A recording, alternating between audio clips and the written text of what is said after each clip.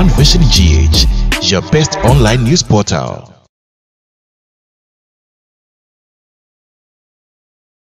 Ghana de sheria semansen na de shimamba One Vision GH na busa fama mu nyina kwa ba emmo hyehyɛ sonko de ba fidika hyehyɛ bre na so bia kase bre na aduru so no ensem wada ne da nyina de ba beto apreso akenka ma anya biti no eno na bre mu nso aduru ho no mu a ye de ato we ba bekenka ne nyina de asomoda ma wotie na wa subscribe ne wo foforo nso nsa atumi akabi de bre wi de di makoten bi ya obete ene sem akpalu adi atudwa se adenti na ese ye de sika kokoto bank sika ade koto bank no ukoyi ana ya se di untente abre adumayefo na bia ne Roberts ne di nsa wo so se di untente abetwabo ko bi afie mami de na aba mun konkrofo fie na mbo sika esum ho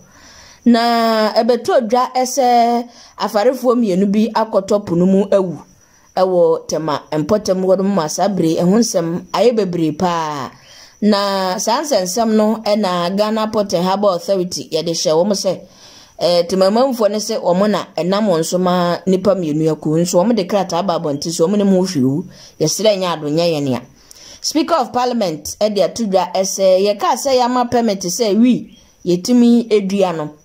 nemum ubedua ye ka de ye aduro yo yeso obaje permit free Ambrose Derry woni mpanifo wansana wanya akwanya na kwa akodua bi amanfo ahura so ne se kwam afe ne ebe nnom wi amakwan ye de be ya aduma kona konom ko na kodua wa bra woni permit na abeto kakanka obehu se yes mpani wo kurimu abuzua wei ene nsema ebrem ye sasoso ya de esomwo ewo One Vision GH so bobo na subscribe na share na foforo nsanka bi na mo hwebi osomfo DC poku konko bono champion na bisia ye free ensem no nchemu ase na LPG amanoku no pena wadano eyowura Kofi Akpalu wode nsem bi atudwa wo chechemu se obayi yesika krabia batan yo banks ahudure ni ade o ene e wose ye de measures foforo ye put in place na ja ye hu kwan a obi fa so be yisika na se eye ne duduo mu a se ne se police escort to se de anyu mintin hu de papa yi o susu sa afa no se ne abambofo na de obedu nchenche mu de akofi o senso senyo sanse wo kire mo se ma misisiri abana panse mi ba enkrofo ui sika bebre se ne sumu fi ui we de dosu ui obi ane de woka de afa ho yo moya ade na monka yi hunu se bana ba amombo no si eko obi afie wanwanwanwa wo mamu nyina nka mbo se yes sisi de yenko baabia amanfo wo sika sumamu fie papa ane ase na dada na monkra obango se ade ntina mfam sika nso nkoto bange ane ase na ade na nya bange nso na akura sika ye bobo ho ba de ama wo se wanya menkra na bank wa bra ukoyi sika wo bange na staff na bia so wo links o mo ni nipa bonfo bi wo links no awrenge no akotware wo kwam ni asa kwaji sika uta ni yasa botu ye ni kuro yi mu na be se mfie mienu atwam koi saa de no na nsan ya akora ahwe posi ni bi ekoku ni ya esese sika koye be se mfie mienu atwam ko de na Ghana na dade ni posu o se wo kwayi sika nko ade e be ba besan abege moto dia ediwatie tuyo dia ediwatie ni ade ya beje mami bi ya je ni apia na to ba bia wo su ma onu kwa de na e handbag na nya seto a abusia saa de we na didira manfoti mo mu suro si ade sika kase be kwa akoto bank no kokwayi nso a na bank adumafo ni bia sa mankrofo hente ni asa akotwa na kwa disika ni ebrebra mama ni amba me disika na betum so nya ase de abomaboso mkodware ebom me didi ebom ye bibi ebom eninti sekoba sese de sika nyina de sika be ko bidie ne wose sika krabia no mpanimfo no Free Bank of Ghana so ene wo mo hihye adwene mo sese adwene de so oman sika krabia e wo kurom mo sese adwene de so omasene boaboa na de ni nan ene wose mpanimfo esi agina bio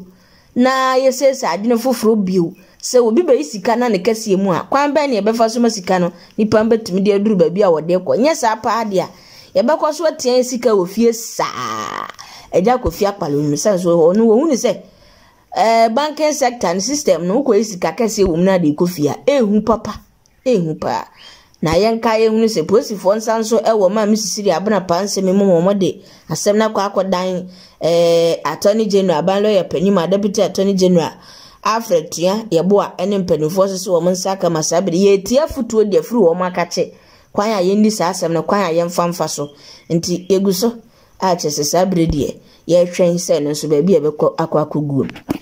abusua one ovation jesu ne ba modena subscribe na se no foforo nsanka bi no hwehwe bi ensem no na eguso a de eden down ewa afidikasi eso na speaker of parliament ayo numanyamfo Aban Kens for Smana Bagben, or the Atuja ya wakan simbi dia remand Ghana for. Was ye nche ye bia any a ditu mo se we ye kwachibi obi adua bi ni atwaje atum ta ni ahye obi womo nom ye che womo wonde kwa de so afom ya che na ya che no obi adua bi ni ade yes ebetim dia ye nku ebetim dia ye dro ebetim dia ye bibio ni yesene na adoso nti sabre ya ma permit wi no yetiremo e wo mu asoro nti de duade ye nduro de bi ye nku ni ade e beboa wo mami etimenya sika no nse na nda na Bruce Derry ni abremu a woka obi si gold sika anye ehwe timba sika anye ehwe damo sika ye ntima anya bi na wi sika na betima ekuro yi Bruce Derry so wudu papa ya kana sema wie ya di atum speaker nso so ne mpanifo na aja fie ho wo ma di atum na mbo mansa na ubenya permit aye ewi ho aduma okurum disa Bruce Derry osiso e di diso obam diso ne mpanifo ya mo sa atumi ne se wo permit di aduawi ade so ko hu mo no diso mo ba mu ansa nya sa wudue enye yi ye chewa ye do be kwa akotum na speaker say bra sa nje ye anamre ye di tu mu wie amanfo won ye wo mo dese nkwai ye bi no ye bedua ye be ye ho afuo ye be nom he na munim se da so ti amra se wo fa kwambo ne so dua wi ana se ye chew se wunum bia munim se da so ti amra se wo bedem amanfo ni mo ene speakers wo ka mo sanse se amanfo fa bronya ho akọwen krakase amanfo ai asedia ye won se wi dua no se die generally wo bi atimi wo ho kwaso okokodua hwe iso okuta krata na mom se no nso se ye chew na wudua without permit ya wo bedem no eda so wo ho ate nti mo amho ye mode no mo mam ho nya mode biem sanse asem da ho pa yentie onumanyamfo Aban Kens for Smana Bagben. Enforcing the law against the unlawful use of the cannabis. We will continue to act in a manner that upholds the Constitution, serves the public interest, and advances our nation's development. I want to implore all members of Parliament, and indeed all Ghanaians, to share and communicate this understanding so as to dispel misinterpretations and misinformation and foster a more informed dialogue on the matter. The production, the sale, the distribution, or the use of narcotic plants, including weed, marijuana, or synthetic or semi-synthetic drugs without lawful authority remains an offense and is punishable by our laws. I therefore call on the law enforcement authorities to continue to investigate, to prosecute, and to commit offenders to the sanctions of the law.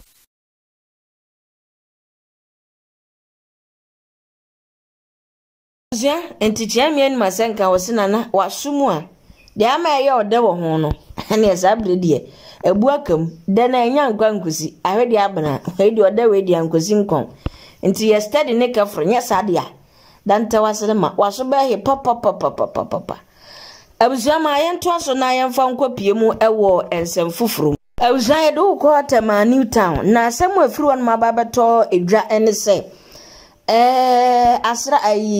asrafo yi bi a wo mo wonsuosu navy officers no ebinumo de wo mo afidi wo mo de ti ensuo so no ene afarefo yi bi de akobom se paw etiremu a esi mayor wo tema etiremu a asem no wo mo siesi anado be se donko elko donko ne fa no ntina asem no ene enyan na de tie no nim sepo no yatum close season mu ne wo nti obi ani ho kwan se okopo no sukoko yi nam na nananoma wo mo nso ewo honom ne se wo mo afahye bi ta amaso kane no nanka close season bi ene we so ya no omo akopo no so akoyi nam a edi sa fashion no nko omo akasa ba be celebrity nso na die yesi atum nanso nyese wo mo akoyi nam abeton wo mo koyi nam dia ba bedi sa fashion nko a wo mo special nam bi a wo mo yi edi ekodi sa nam a tese abo akire eduru wono ma wo mo wa abo a ye kwete no live de na ba nti wo mo so wo mo de no wo mo wonam a wo mo konsuo no so akoyi dia ba bedi fashion no neno na wo mo ko enente akire a ebi mu kire se wo mo je permit free mpanimfo bi su kire se wo mo ate da se abra na wo mo kura so kwatere nsuo no so ekokoyi nam no nsem no aye bibiri na de tienie wo mo ne navifo no de no akodi ahia wo nsuo no so ma aka butu ye kire ma nipa makomakodu mienu ena na ewo suhyemanum aka butu ye na edu etimi efri emienu de wo mantimi emfri amasa bre wo mato aya na ma wanse do nano na ema ne mema wo mo wotema ho se hwe dabai ne ye tupum otwedi ampo basayi adon bo ne po ede to wo bo so mpo awoda ho no obi ani safo odi tum je se urade po ayatum no sune sene pa maso asi seni pade ne nkwa akotwa so no de asa aba bi obaba bi obeka so obetupum ne temapo ne de muntim kotum sanse ho de ye makwa ma muntum adan ye no ne se na amene afo ne ekwa ata na sa wo ne ekwa ye kwayi badaban a momunya tumi se ye ba betupum wona abetere mo wan ba bi o mumfirimra woro me omo do omo kra do omo si nipa na nyamienu o omo se nan sa mememfe no omo de ka o sesen yo nso mpanimfo a wo ho nyina de akire mu a omo se mienu na omo kasa ene nsentwefo di nkomo de ma me bi ba ko bi na ni bede abede ya wo ka no so wo munim no omo de pumutu bi abamu a ene omo beto omo kakanka na nsemi se ne omo ankasa bo omo nsemu enkuro no yentie bie like metindaye amamlenu enu enyumle ye kopunu omo gina yen se ema yen kopunu na empeinfo no fa leta bi anye de enfa blow mu yo enti ema ye bi mu bi yesan yechi enti yesan yechi na ye ba no metu se enya ye nyina na ebetuma ye den asan yechi enti omo ko no yesi omo ko ye na omo ko eba ni se omo di omo yechi se na be ya betuma gina ho fon yesi omo gina ho no mu a omo gina ho no mu no na talk no eba ye den ebe pim shema no na ma nipa menu omo hwere omo kwan bo yezi obo poda ho no Nyakupu akade yen tupumu onu no kita safo a otumo obi ntimi mpanam enti den tumi ena gapu afo owo ena omutupumu amene ye ba bedi ya afi omama ye de esu ye ni omubedi nunyunyu mapanyin no nti de kunu no onu nso ye ba kuni ba kuna enti ye kano mapanyin no nti ye na ho bio ma won tupumu bio epunu ye ntumu bio de be ye nu ni ede oba be tupumu e be kunu sese be kaponasi yabesi de na akoyi omo wo ho nipa nai ena wo so na ase ugwa akopɛ adwane abra wo yire ne wo ma hwɛ sansama aba ensem na edeja ayehu papa wo mani abre se ne wo ka wo nsem no na ensem nya akofore Ghana Port and Harbour Authority se wo ka ho bi ena wo amasa nsem nyina asi nanso omo de krata aba monte se bo me nananom yenim ho maachi o ya ama na maachi mpo na kampese akoma ne de ni a yenim ho hwe asem ya mode ba forefore ye yesere mo anya ado edie mo ma ne mpare ye nwai na ye yenim ho bibia na krata yi mu ye hwe se eda obakofo akonwo dansefo ne wan odo obaba besan weti o na temamamfo ne de omukro mosisim dumadi awodo bi a moya mo pinche be wo mo etim wo nyina wo mo se mo obi ansi ho for the meantime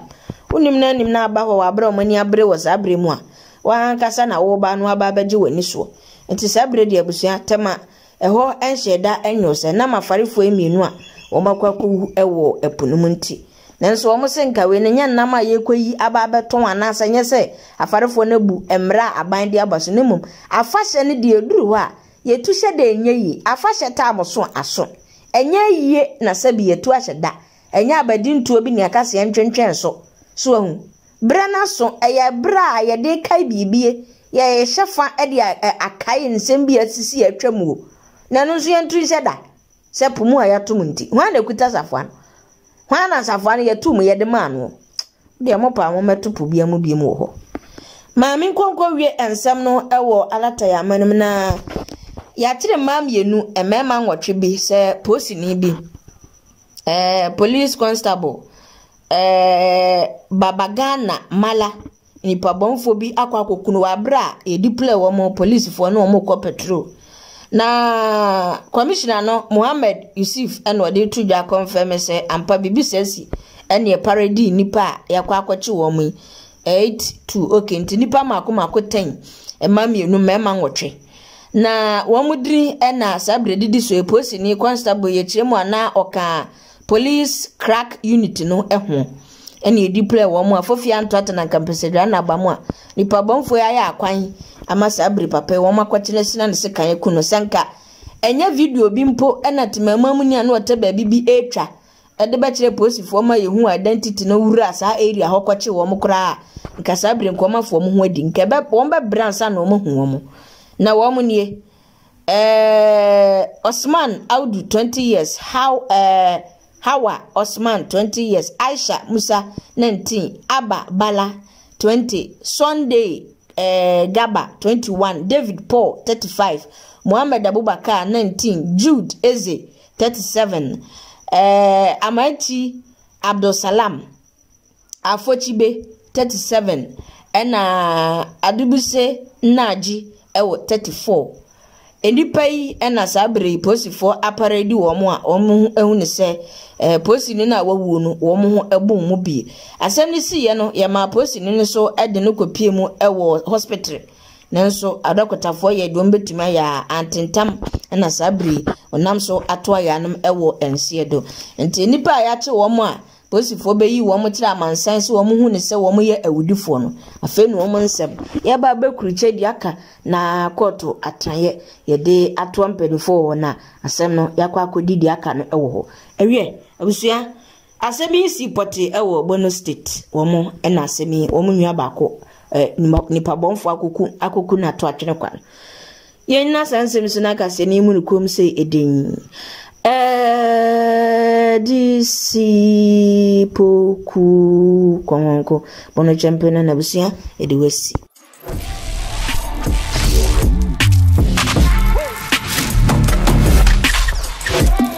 One Vision GH, your best online news portal.